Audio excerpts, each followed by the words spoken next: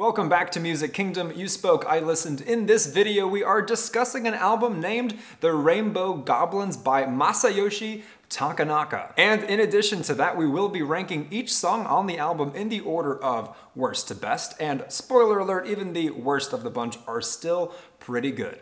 Hang tight.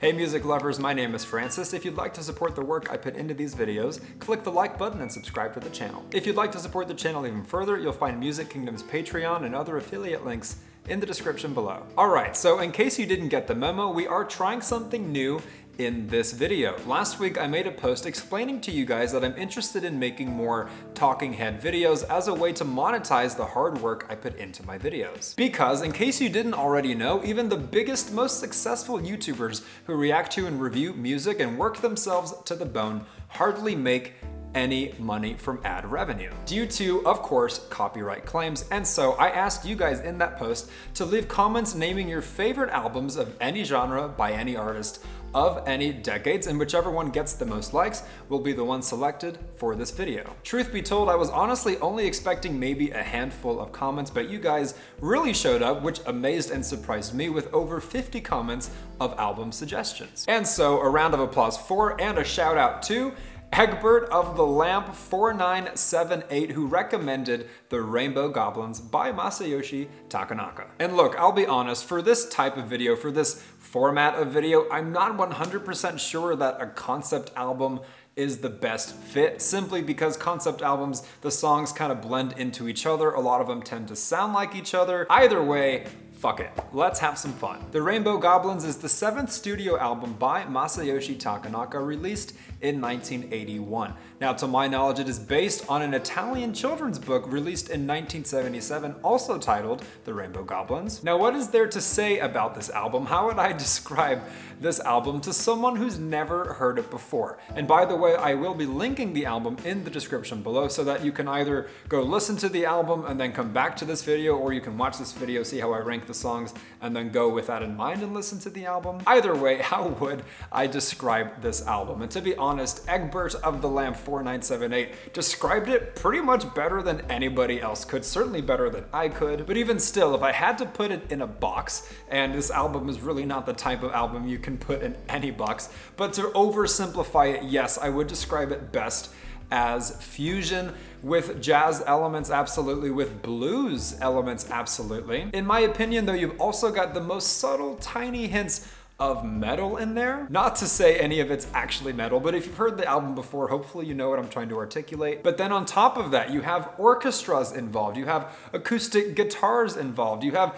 narrations and spoken word pieces involved as well that really make this such a work of art that is, as mentioned, hard to fit into a single genre or box. On a less serious note, the best way I can describe the overall aesthetic, mood, atmosphere, vibe, energy of the album would be if the 70s work by prog rock band Genesis had a baby with Nintendo, and then that baby was raised by the album Random Access Memories by Daft Punk, you would have more or less this album. Kid you not, that is as best as I can articulate and assess it. However, on a more serious note, this album is truly so creative. And if you've been a longtime subscriber to this channel, you know that I really value any body of work in music that is either creative, original, inspired, fresh, expressive, artistic. And to be totally honest, this album has to be one of the most creative and artistic albums I have probably ever heard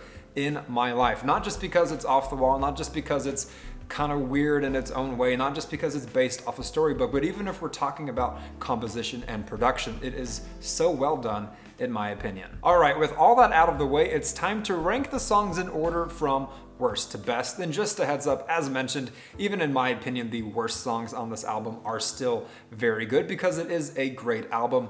And in addition to that, I recognize and acknowledge there are technically 14 tracks on this album. However, I will be ranking 13 to 1. The reason being, there is a song on this album that is very short and is so obviously an introduction to the following track because it is a concept album. And so to kind of judge that very short introductory track as its own thing, in my opinion, is unfair. So I will be grouping those two songs together as one song, which is why we have a total of 13 in this video as opposed to 14. Okay, starting at number 13, my personal least favorite track from the album. I am so sorry if this happens to be your personal favorite. I selected as my least favorite Just Chuckle. Now, what is there to like about the song? In my opinion, I did enjoy it. I thought it was very fresh. I thought the melody was creative enough, and it was pretty good at keeping you engaged all the way. Some of the other songs on this album that are a bit longer in their own way because of perhaps how repetitive they can be, not necessarily in a bad way,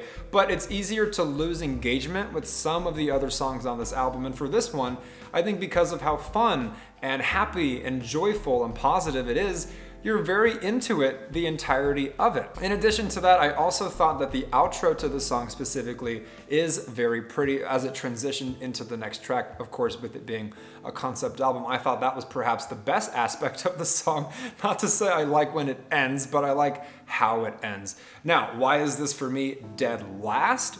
Well, for me personally, the rest of this album is like a visionary album. It's this inspired work of art, and this one track in particular, in my opinion, just feels like the least imaginative one. It feels like the one that is the least creative. It's just kind of nice, you know, I would listen to it with the windows down in the car, that type of thing. I think more so than anything to take away from this song, it's more so for me when compared to the rest of the album. This one just doesn't hit me quite the same, and I would argue that perhaps of all of the other songs on this album, it is one of the more simple compositions. Up next at number 12, I chose the song titled Soon.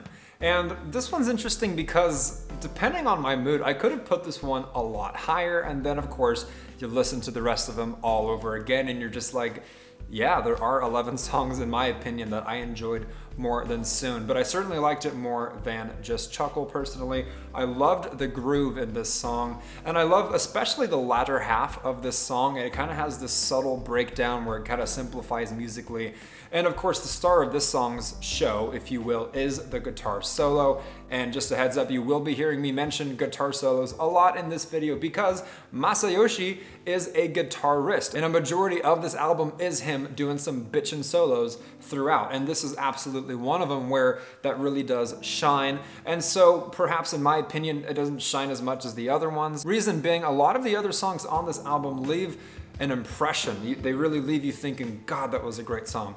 This song in particular, in spite of the amazing solo and the great groove that I really enjoyed, I would say that this one felt a bit mindless. As opposed to Just Chuckle, and I liked how fresh Just Chuckle was because it kind of kept you engaged throughout, this one had a bit of the opposite effect. This one almost felt like background music that you'd play in a movie or a show when they're doing some kind of montage or when you're getting ready for work in the morning. Something that's just a good background song, and that's not necessarily a knock against it because a lot of people enjoy listening to background types of music. So because of those reasons, yes, I think this song is nice. Yes, I enjoyed it, but I feel like it's not very memorable, and that's okay. Moving on, up next at number 11, I chose the song Plumed Bird, and pardon me if it's Plumbed Bird, but there's just one M, so I'm just going with Plumed. Now this one, emotionally, subjectively, I wanted to put this one last, and I feel like that's going to be an unpopular opinion, and I ultimately did not, and I chose to do it at 11, simply because this is arguably one of the best guitar solos of the entire album, and as I mentioned, there are quite a few of them. So for this one to be arguably the best on the album, by default you cannot put this last or even second to last. So I felt comfortable doing it at 11.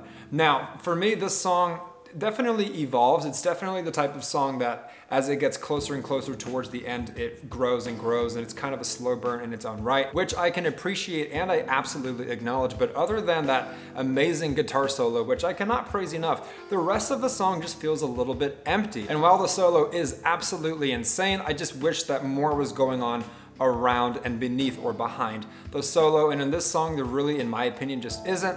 And in other songs on this album, there is. All right, arriving at our top 10, getting better and better in my opinion, I chose for number 10, Rainbow Was Reborn. I realize it's all subjective, but for me, basically from this point at number 10 to number 1, all of the songs are truly great. I enjoyed them so much, and it's really just going closer and closer to absolute perfection. But for me, Rainbow Was Reborn is absolutely beautiful. It's definitely a slower groove than the previous 3 that I mentioned. However, you're not really sacrificing any badassery because you still have that guitar, you still have the bass guitar, but in this one, they're injecting a lot of strings into it. And just subjectively speaking, I am always such a sucker for strings, at least when used tastefully. And in this case, it's a lovely contrast of this kind of nasty groove with this injection of beautiful strings that combine for this amazing aesthetic and atmosphere in a song that really hits you right in the feels without, of course, hitting too deep, because it is still a fun, groovy song as mentioned.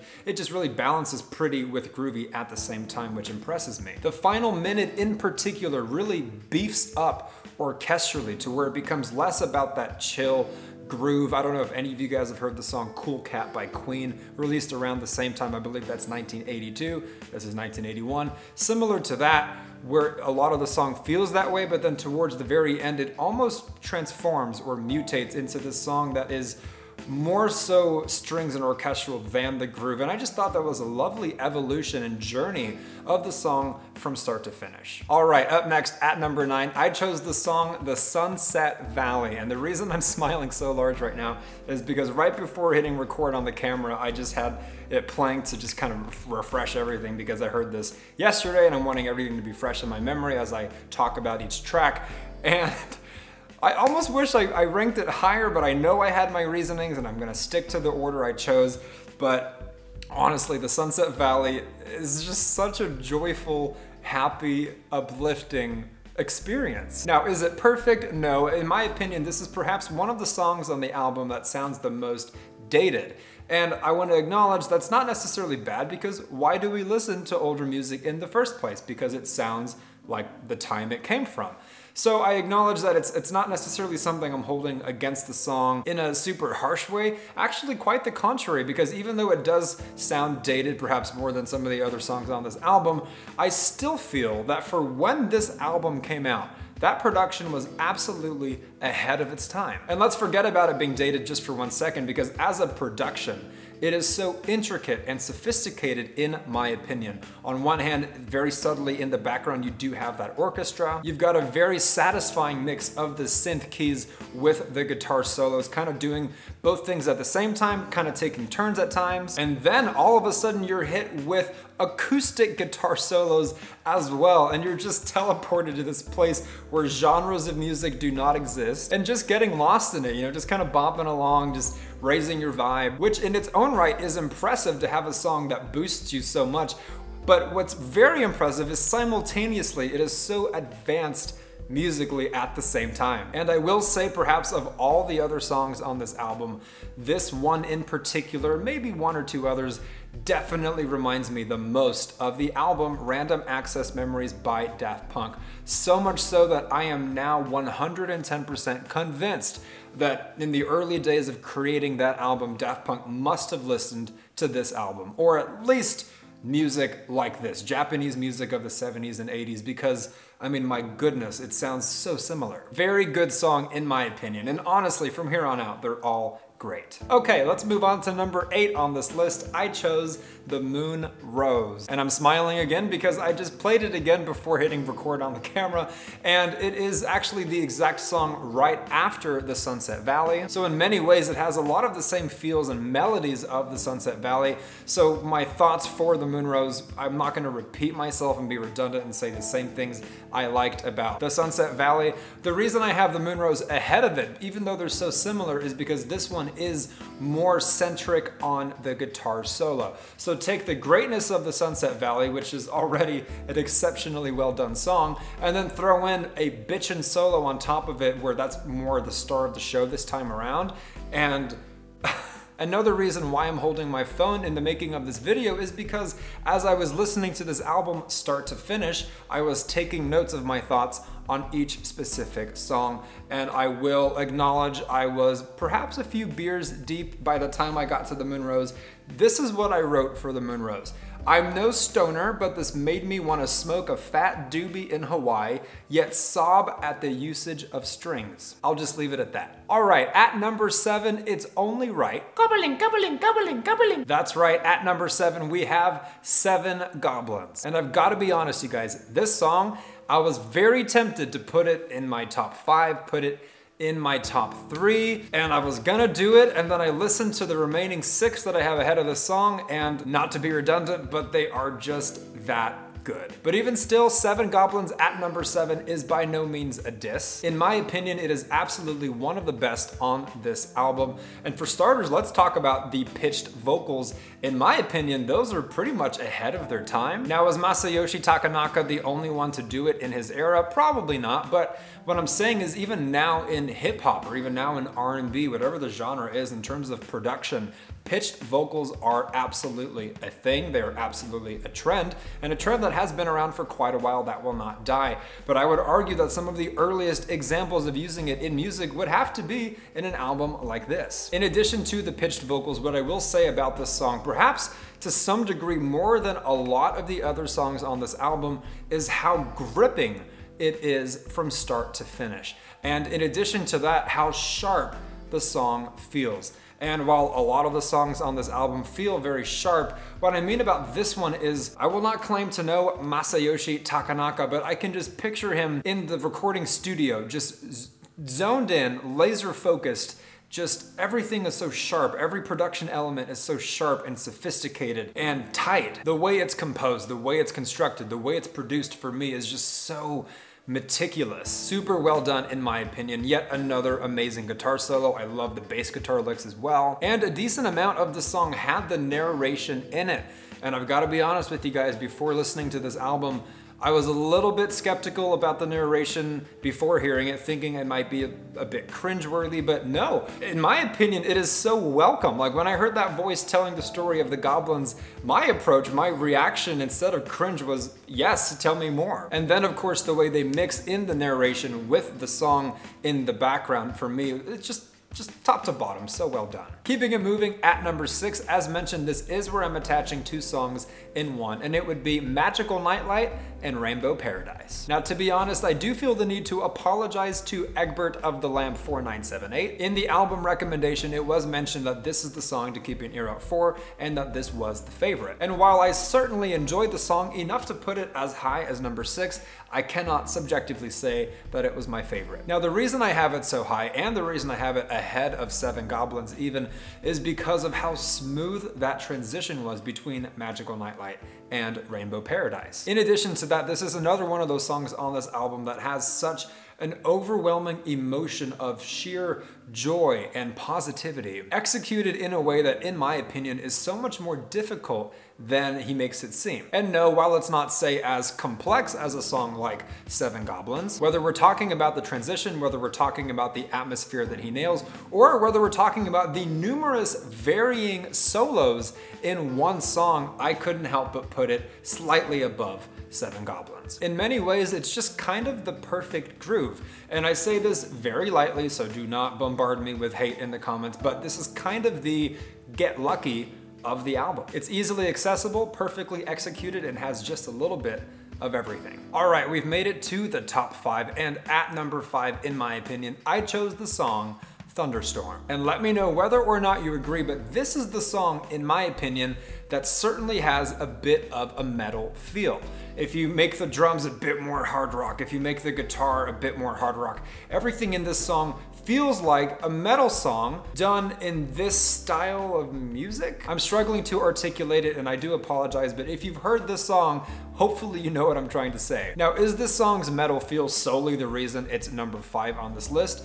No, but having said that, having a metal feel to me more so means complexity, compositional complexity, the structure, whether we're talking about the chords used, whether we're talking about the time signatures, whether we're talking about just overall how it's put together. In my opinion, just very intricate, and again, similar to some of the other songs on this album, very much ahead of its time. For me personally, I was gripped from the very beginning, I was gripped in the middle, and I was gripped at the end. It held my attention. I stayed very engaged with it. I thought it was a very creative song, top to bottom. It just felt very fresh, and it stayed fresh. It seemed like Masayoshi wanted to show off how he could also kind of be a badass as well. And so, all that to say, in my opinion, very well deserving of number 5 on the list. All right, at number 4, woo, we are getting to some of my absolute favorites from this album, and this one, subjectively, honestly, is right up there for me, and it would be Once Upon a Song. So after the orchestral introduction, this kind of is the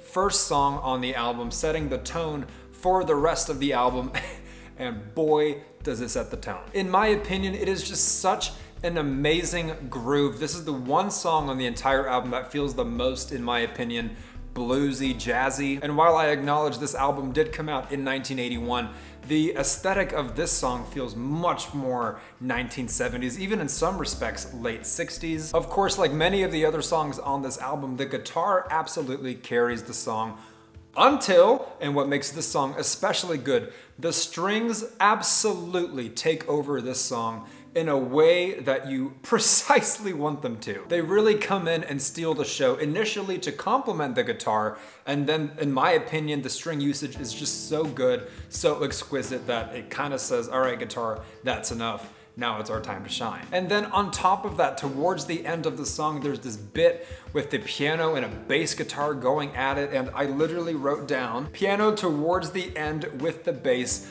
was disgusting. Just a great way to set the tone for the rest of the album. And speaking for myself, of all 13 tracks, technically 14, on this album, I could see Once Upon a Song being the one song in particular that I happen to listen to the most. Now, are there 3 other songs on this album that I believe are technically better? Yes. And 1 or 2 of them, yeah, I might play just about as much as Once Upon a Song, but otherwise, all right, now before we discuss the top 3 songs from this album, in my opinion, first, let's go to the Expert's Corner to hear his thoughts.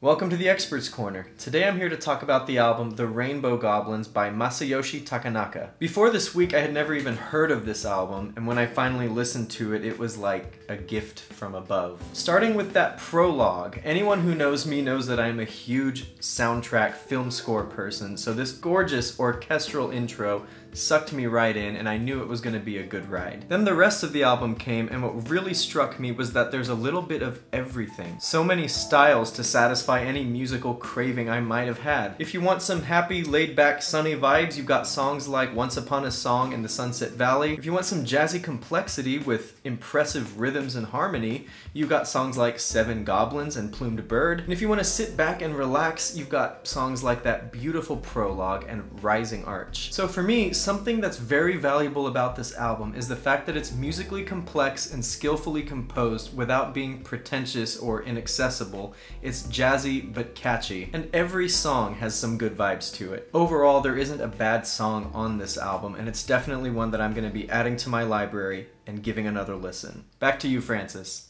A very special thank you to our expert for chiming in and sharing his thoughts. No expert score this time around, but I'm glad he was included. And now, of course, without further ado, let's get to the top 3. At number 3, we have the 8-minute masterpiece and conclusion to the album, You Can Never Come to This Place. Honestly, what is there to say about this truly masterful song? First thoughts for me would be that it absolutely feels conclusive. And yes, I acknowledge that, okay, when I was listening to the song, I was aware that it was the last song on the album, so I realized that that could be influencing that emotion I got and feeling that it was the end of this story, musically speaking. But having said that, I really would argue that the way he composed it, the way he arranged it, the way it was produced, the way it was executed, truly felt like the end of something. It felt like a grand finale. It felt like the culmination of everything, like the end of the fireworks on New Year's Eve. And it also felt like Masayoshi Takanaka was,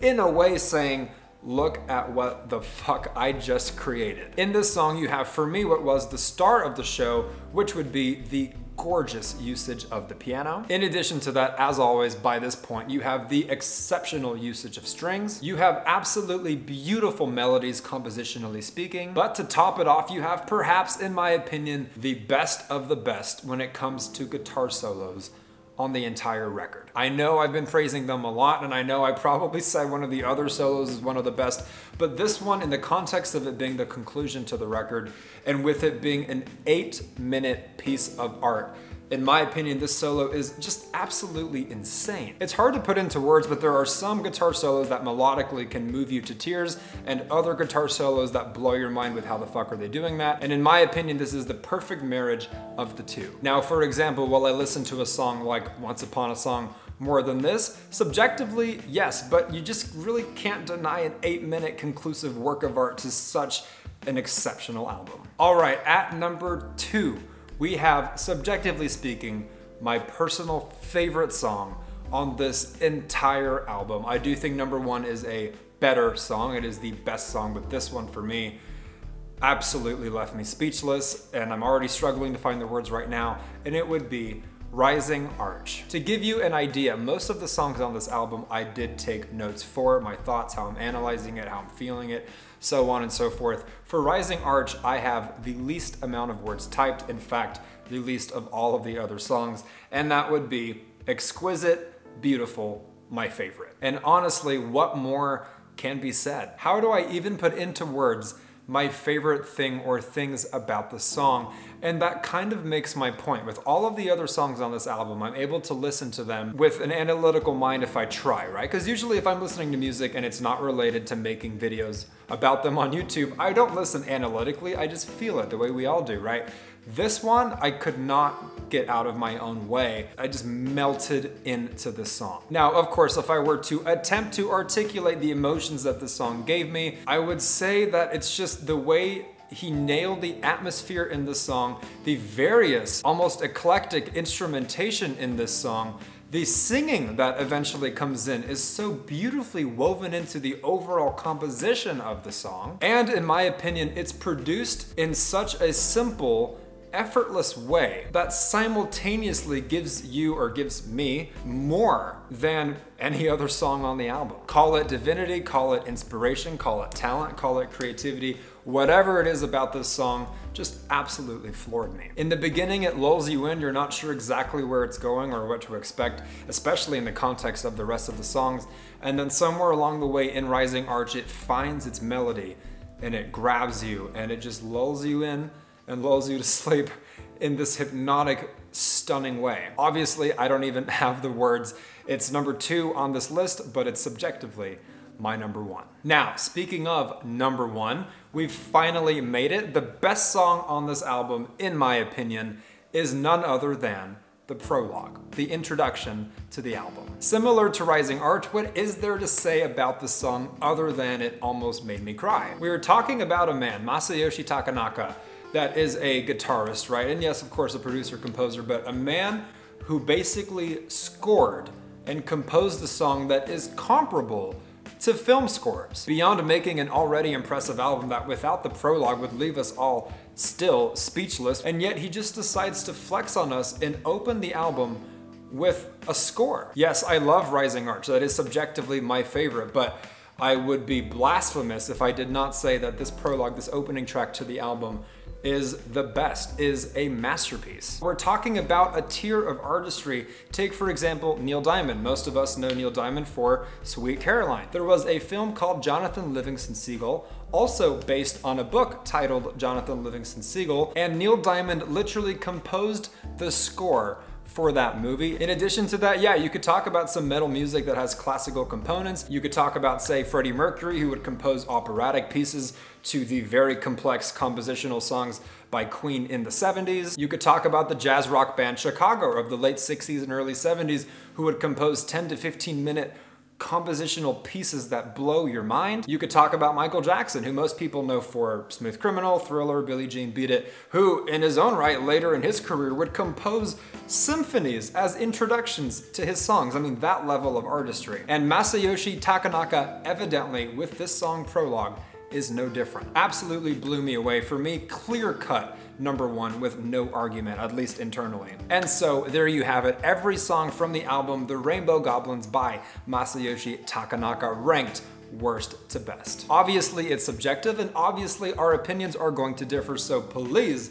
let me know in the comments down below what you agree with, what you disagree with, and how you would rank them yourself. Personally speaking, evidently I loved the album. It is one of the best albums I've listened to in a long time. I love the imagination. I had absolutely no problem with the narration and spoken word segments. From production to composition, top to bottom, in my opinion, a work of art in the truest sense. Let me know as well if you enjoyed this type of video, this new format that I am trying, and if you did, let me know which other albums you'd like for this channel to review worst to best as well. To be honest, a lot more work goes into this type of video than just reacting and then blindly reviewing something on the spot with no preparation. So because of that, part of me is considering making it an available tier on Patreon for just a few bucks a month, but first I wanted to at least gauge if you guys like it or not. As mentioned, if you'd like to support myself and the work I put into these videos, click the like button and subscribe to the channel. And of course, if you'd like to support the channel further, you'll find Music Kingdom's Patreon and other affiliate links in the description below. This has been another edition of Music Kingdom. Thank you so much for joining me, and I'll look forward to hanging with you in the next one.